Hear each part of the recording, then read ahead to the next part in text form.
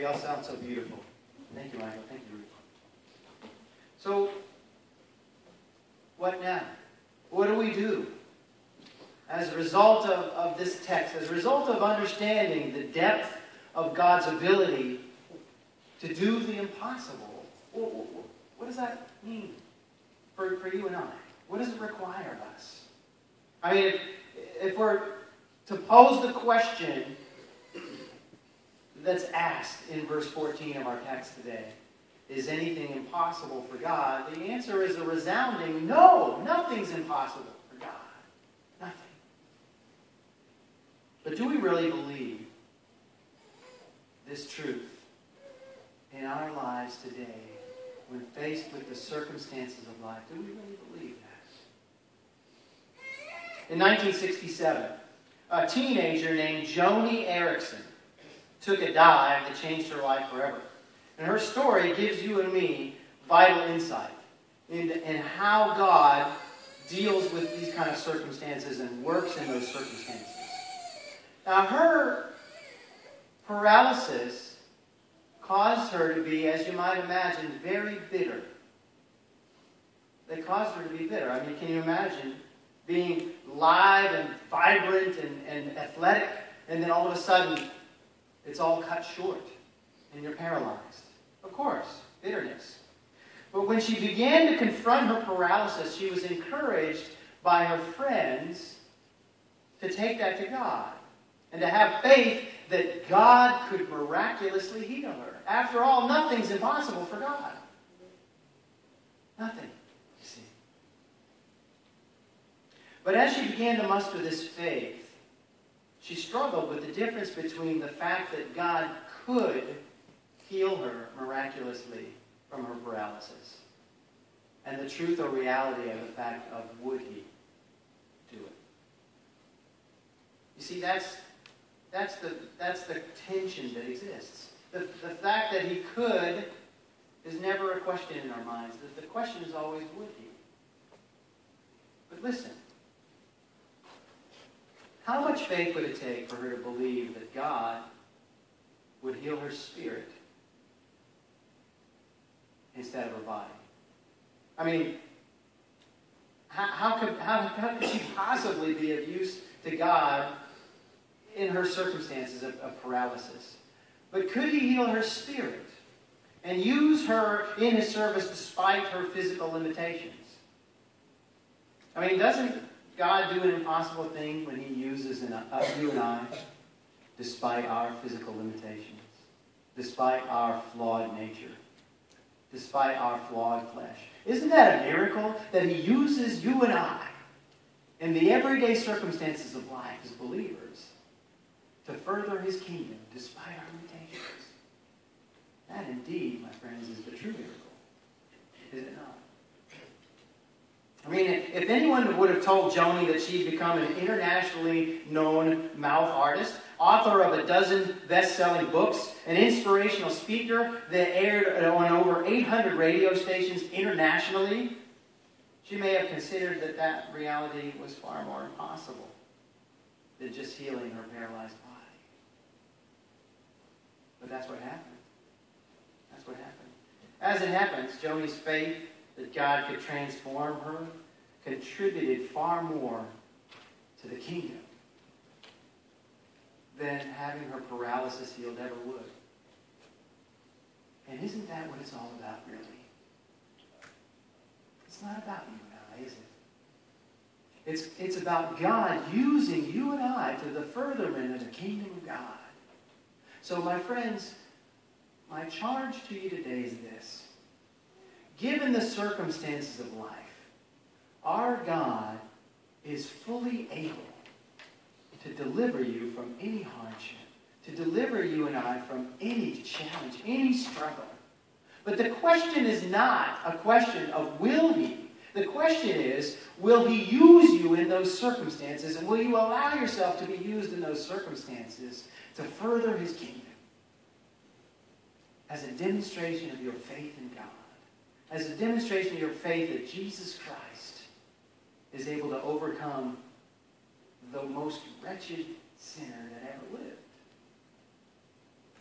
You see, we need to be really careful that when we realize the truth of the fact that our God is able to perform any unbelievable task, any miracle that's possible, that we don't begin to dictate to him exactly how that's going to go. You know, I'm a victim of that sometimes. I take opportunity from time to time to work through all of the little details on how things are supposed to turn out.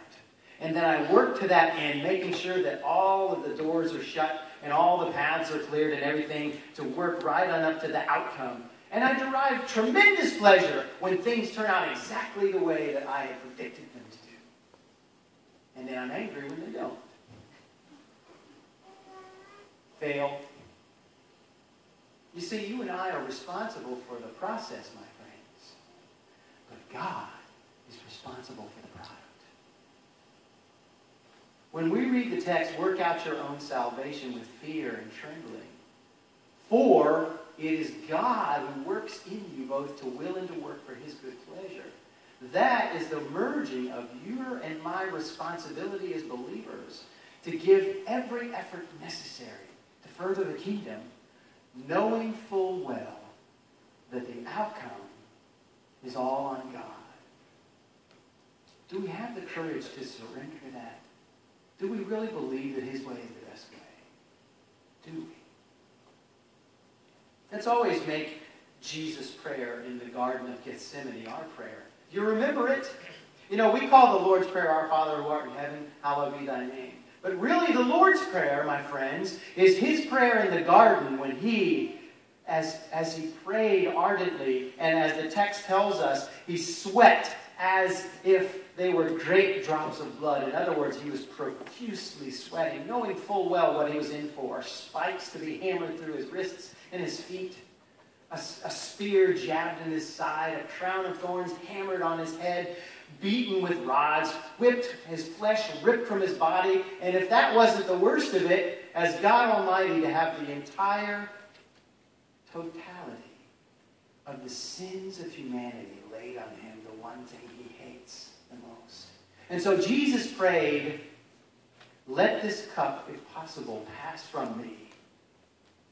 But not my will, in my humanity, he says. Not my will, but your will be done. In other words, the grand design of all of this existence is much more important than the next day or so of what I'm going to endure and suffer. And that, my friends, should be your and my prayer, the Lord's Prayer. Let this cup pass, if it be your will, but not my will. Your will be done. Will you do it? Let's pray. Father, thank you for your perfect purposes in our lives. And we know that our God is able to do the impossible, to deliver, to provide. Father, help us to be surrendered to your outcome, to your product. Help us to be part of the process and to not just simply throw our hands up and say, well, you know, we'll just give it all to the Lord and just sit back and hope. Because hope is not a strategy, Father. Help us to have the courage to stand up and say, I will give every effort to the end of glorifying you and furthering your kingdom. Use me as you see fit. Fill us with your Spirit so we can accomplish these purposes. We pray all these things in the precious name of your Son, Jesus, for his sake. And all the people said, Amen. Amen. Before we break into our time of invitation, I want to mention that we have a very brief impromptu meeting after the service for our members. And so if you will, as members of our church, just hang back for just a few moments. We've got a couple things we need to quickly vote on, so I wanted to mention that to you. And now we come to a time of invitation. And if you've never trusted Jesus Christ as your Lord and Savior, if you believe that Jesus is God and that he came to earth, lived a perfect life as a man, shed his blood voluntarily on the cross as an atonement for your and my sins and the satisfaction of God's wrath, and that he rose from the dead to prove who he is, and he ascended into heaven and sits at the right hand of power, if you believe that, then you're a Christian. And you need to make that public. And you come forward as we sing our invitation hymn. If you want to unite with this beautiful body of believers, if you want to join us in our quest to further the kingdom of God as a united body of believers, you come as we sing our invitation hymn. If you just want to come forward to the altars and pray, you do that as we sing, just as I am.